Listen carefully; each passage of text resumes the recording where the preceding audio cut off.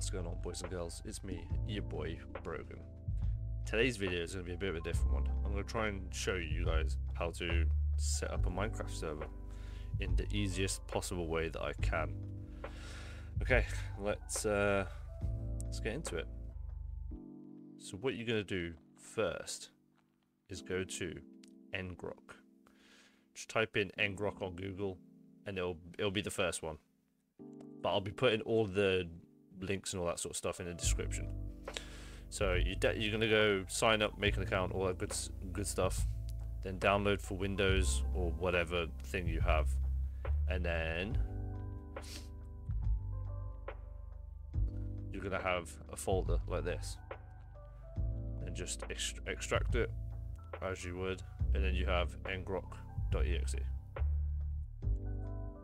Okay, and then you have this, which looks crazy, I know that. You're gonna go back over to your internet and see this part where it says connect your account. You're gonna have your own auth token here. So you're just gonna copy this, complete, and then just paste it into there. Okay, and that's your auth token saved. Okay, allow that we've done that part. Let's go to part 2. So part 2 is going and downloading CurseForge or Overwolf, whatever it's called. Again, I'll be leaving the downloads in the description. So you're going to download this, wait for it to do all its good stuff, install it, and then it's going to pop up with, it'll probably look like this for you, and then it'll say all your games that you have. Click on Minecraft, and then browse the mod packs that you want to make your server on. Okay, so now that you've got your CurseForge all squared away and installed, you're going to want to come over here and download the server pack. Click on that, and it'll take you to the page and it'll start downloading for you. It may take a while because they're usually quite big, but I'll show you when we get there. Okay, and once your server pack has downloaded, we'll just extract it to desktop as usual. This may take a while, may not, depending on your PC, I guess. Okay, now that it's complete, let's open the server pack and let's see what we got in here. Okay, so as you can see, there's loads of random stuff, and you'll be like, oh god, what is this? First thing we're going to go into is the EULA. And in here, I'm going to type this to true. And then save. That's it. Okay. Then we're going to need to change the server back.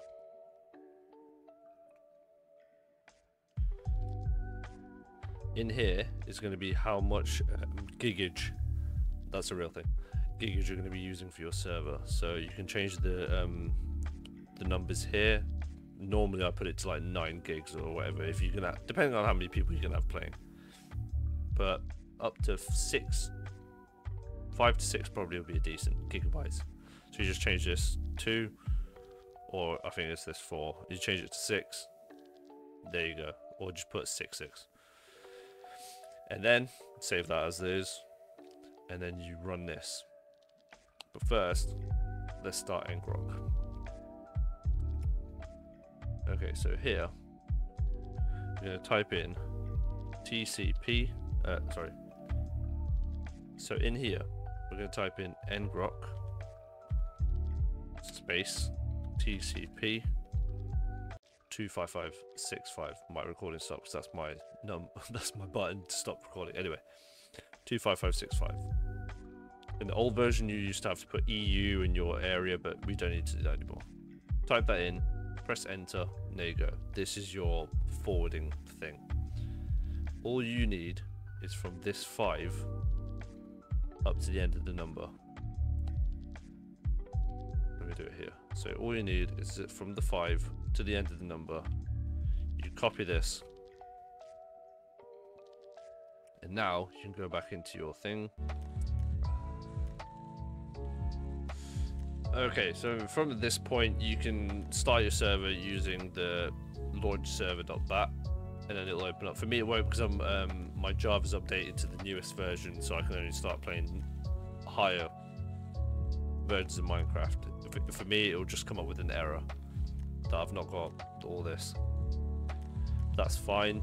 If it also comes up with you with that, you can just open it up in the Minecraft server thing that it comes with. It's not as much gigabytes and all that sort of stuff, but still it's playable. So now, how do you actually join your own server? I'll show you next. Okay, now that we have Minecraft starting up, which is going to probably take a while, but you want to make sure that when you start your Minecraft up, that you make your RAM the correct amount for what the mod pack is, because usually if you get to this part, it will just crash on you all the time. So make sure you have the correct RAM. That's a little tip.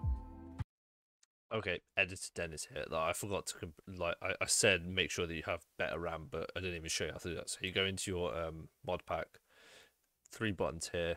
For you guys, it will probably be here, and then allow content management.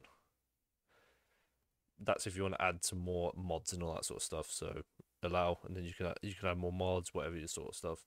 But for us, what we want to use is this system memory. Tick that off. Go up to how many you want to use. I use 7 usually. Done. And then that's how you do it. Anyway, back in. Okay, so now that your mod pack has loaded, we're going to go into multiplayer, and then you can add your server. The server address is going to be this, the one I told you to do earlier, the 5, and all the way to the end of your number. Okay, take that, copy, put it into here, done. As you can see, you have a server. One thing to note is that whenever you stop your server, this number is going to change. Just this bit. So every time you're going to start a new server for your friend to join or whatever, make sure that they have this code as well. Every time. But that's how you connect to your own server locally, and they join onto your computer. If you go into it, it should just be a normal server. As you can see, the server's doing all its stuff in the background. There you go. Simple, easy, and it takes 2 programs. So yeah, enjoy, and